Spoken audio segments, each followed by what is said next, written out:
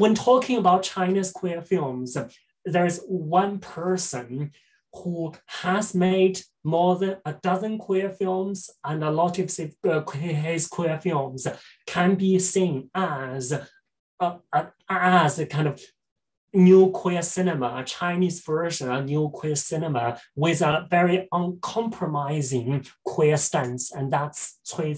And so basically, he creates a kind of a utopian world where people can change their gender freely and people love each other and freely without any explanation. And these stories pretty much happen in a kind of vacuum without historical context. However, they challenge traditional gender and sexual norms as well as traditional norms of family, marriage, intimacy, and so on. So Cui really represents a queerist, in a way, stance in Chinese queer cinema and activism.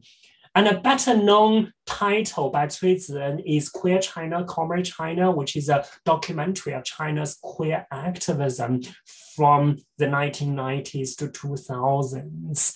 So that film is in a way an essay film. Apart from telling that history, Cui also explores what Chinese queer activism can be. So what's the Chineseness of Chinese gay identity, and what's the Chineseness of China's LGBTQ movement? So it's a really interesting film